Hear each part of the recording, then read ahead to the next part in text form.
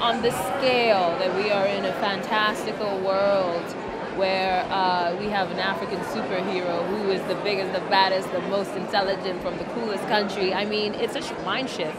So often the image of the African is painted in shadows and in disadvantage and negativity. And I know, and you know, being from the continent, there's more to us than just our strife.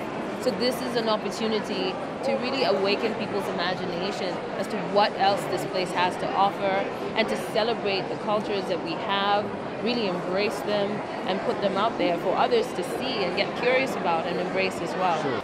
It means a great deal. I mean, to bring this film home is everything. It's really everything. And to bring it to the continent was very, very crucial for us. For me and Lupita, we felt, and Ryan also, we felt it was just the most important thing in the world that we bring this back to its roots. And so I'm so happy that Disney and Marvel made this possible.